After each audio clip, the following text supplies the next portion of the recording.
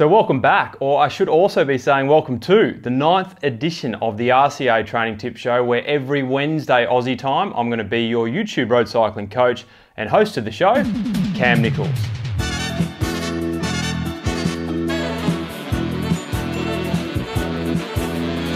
So getting a good, proper bike fit, possibly one of the most important things you can do if you want to take your road cycling performance to the next level. So in today's video, using me as the subject matter, we are going to be pinpointing some common bike fitting corrections that may lead to dramatic improvements in speed, power, and aerodynamics purely from a good bike fit. Now, as many of you will know by now, I recently took the BMC Teammachine SLR01 down to Brisbane here in Queensland, Australia, to get a comprehensive bike fit with Neil Stanbury, who has a sports physio background and has been fitting road cyclists here in Australia for around 10 years. Now, Neil's already made some big changes to my fit, which you're going to see in this video today.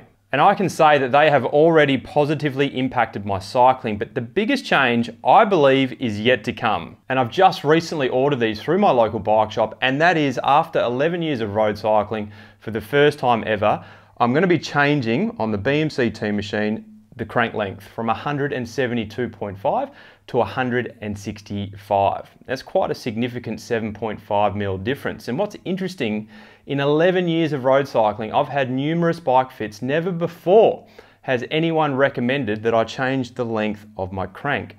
Yet what you're going to hear in today's discussion is Neil's argument is compelling about why I should change after all these years, and I am now sold. So there will be a part 2 to this video today where I can share with you my experiences transitioning from 172.5 to 165mm crank length. Now, before we get into this video, I just wanted to let you know that this is only 30% of my discussion with Neil. So what I thought, because the whole discussion is actually quite interesting, we're going to go off tempo on the channel tomorrow. I'm going to publish the full discussion with Neil for anyone out there interested, which is a full 27-minute discussion. So stay tuned for that if you're interested, and let's get into this video. When the bike demands the highest degree of symmetry of any sport you'll ever do in your life. And so most of the complexity of fitting a person to a bike is resolving asymmetries, one-sided problems, one-sided knee pain or foot pain or whatever it is. And so a huge amount of the stuff that we do when we're looking at you off the bike is assessing asymmetries. Yes. You know? And we ended up doing a few things and going to we use this shim underneath your right foot here, yep, which is a leg length compensator. There's 2 3mm shims there. It's basically making your right leg a little bit longer so it matches your left one, because we unfortunately can't make your left leg any shorter. Yes. As much as fun as that would be. And the second thing we did was move your feet a bit further apart to unload your hip impingement a little bit. And the shorter cranks, which we haven't changed today, but I'm nudging you in the direction of trying some 165s, because your pelvic posture is very posteriorly rotated on the bike. So you've very much got that C-shaped curve to your spine. And if we could anteriorly rotate your pelvis, your head would drop down, your aerodynamic gains would be significant enough that it's worth trying for the few $100s that it costs. And you'll feel, I'll guarantee you'll just feel better as well. You'll find it hard to quantify, but you'll feel better. Yeah, okay. And so some 165s I think would be a good move for you. And it's only because you've got some pretty decent hip impingement type stuff going on, where you've got no available internal rotation of either of your hips because of the orientation of your sockets inside your pelvis. So it's a genetic thing. You can't really change it much. Yeah. So let's talk. I'm keen to talk about the cranks. Yeah. Because the crank length is quite a. I feel like it's a bit of a one size fits all. Everyone's 172.5, or 80% of the population is, and I don't think that is the case. But before that, the shims, I've never had a shim put in there before. And you said something to me that was interesting during the fit, that of all the bike fits that you have done over the years, only 2 people have ever come in with a shim. Yes.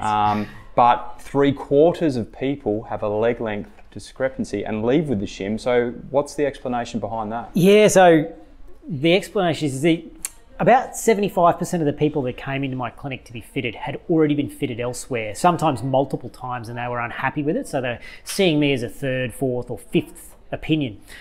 And of all the people that leave my clinic, about 3/4 of them leave there with a shim underneath one foot. Now, sometimes it's 2mm, sometimes it's 20, sometimes it's 6, but 3/4 of people deal, that they function better with a shim underneath 1 foot. So of all those thousands of people that have come through my doors, only 2 have ever come in with a shim underneath 1 foot, which the conclusion that I eventually came to was that other bike fitters, at least in Melbourne, don't use leg length shims, which is very bizarre, very strange and a bit depressing, because leg length shims are definitely the best way to account for a leg length difference. Some people advocate staggering the cleat forward, but that comes with other problems where it effectively changes the cleat position of 1 foot whilst also making the leg effectively longer. It comes with other downsides. So using leg length shims as a way of compensating for structural leg length differences is the best solution that I've ever come across. And I'm happy to change my mind if I ever find a better solution. But yes, as far as I can tell, most bike fitters don't really use shims, at least the people that were coming to see me after being fitted elsewhere, seeing a shim was rare as hen's teeth. And I think the 2 guys that brought them in had actually put them there themselves. They weren't put there by the bike fitters. So they'd figured out themselves through trial and error that they had a leg length difference. Yeah. So the idea here is that I will no longer be favouring the left-hand side by about 10% in my pedal stroke. Will I become more powerful because of that? It's possible that you'll gain a bit. Yep. Yeah, you'll certainly, I find people, the decreased neurological load of compensating, so the fatigue that it induces to create an asymmetrical pedal stroke, once that's taken out of the equation, they tend to find their endurance gets a bit better, even if their outright power output for a 20-minute effort doesn't actually go up a lot. In your case, I reckon you'll pick up a little bit. It might be measurable. You'll certainly feel better, and it'll hugely reduce your propensity for developing left-sided knee pains in the future. Yeah. I have had people occasionally pick up big wattages, big like 5 to 10% gains once we've removed an asymmetry, a big asymmetry like a big leg length difference or something from their position. But that's rare. Most of the time, it'll be the person will feel a lot better. Yes. But they may not be able to quantify a huge gain. Yeah. Yeah. If there's a lot of other things wrong with the position, like the seat is way too high, or the seat's way too far back, or the reach is all wrong, if you change a lot of other things, the gains can be very large if the position was way off where it should have been. Yes. Yeah. And especially if this or the lack of this was causing you pain, because pain is the biggest detriment to performance you'll ever have, right? As soon as you're in pain or there's an inflammation somewhere, your brain will curtail your energy delivery to your legs so that you can't hurt yourself any further. So you literally become tired when you're sore to slow you down, to protect the joint or whatever it is. So not being in pain tends to be the biggest performance improver. Yeah, okay. Yeah, if your knee's not hurting, you can train harder too. Absolutely. You can gain more. And tell me about the crank length. Like what's that going to do, and why is everyone supposedly a 172.5? It's one of those things that got ingrained into bike fitting or cycling lore, I believe, through repetition. A long time ago, there's a story behind this, I don't know the details, but someone came up with a crank length based upon a mathematical principle, and it just kind of stuck. And that was it. It was like the ball of foot over pedal spindle idea, where you should always have the center of the cleat underneath the ball of your foot exactly.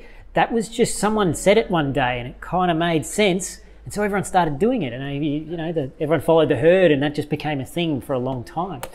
Crank length is very much like that. It started out as 172.5 a long time ago for whatever reason, and people just stuck with it. In your case, you'll gain from it because of what it will do for your hip impingement. It'll enable you to roll your pelvis further forward. Your head will go down, the front end will go out and down, and your aerodynamic gains will far outweigh any slight power loss if you lose any power. I don't think you'll lose anything. But you said you'll only lose power at the top end, not really. Like you maybe gain it over a 5, 10, 15, 20-minute effort, but maybe the sprint? Yeah, the shorter cranks tend to make more of a difference in a positive sense over long efforts, because they decrease joint angle speeds and the length by which your muscle spindles have to change, so they seem to have physiological benefits more over longer efforts in my experience.